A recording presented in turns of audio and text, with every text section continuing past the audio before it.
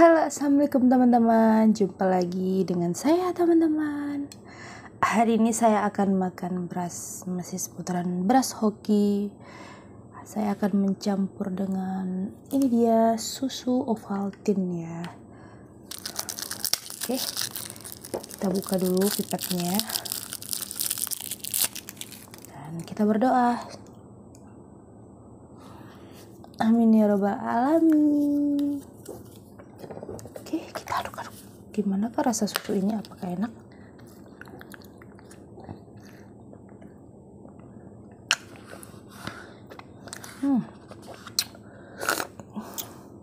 Ternyata susu ini enak ya.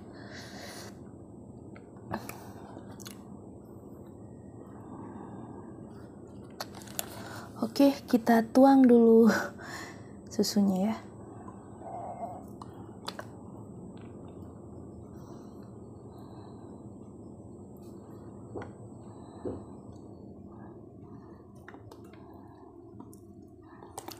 Apakah enak? Apakah tidak dicampur beras, teman-teman?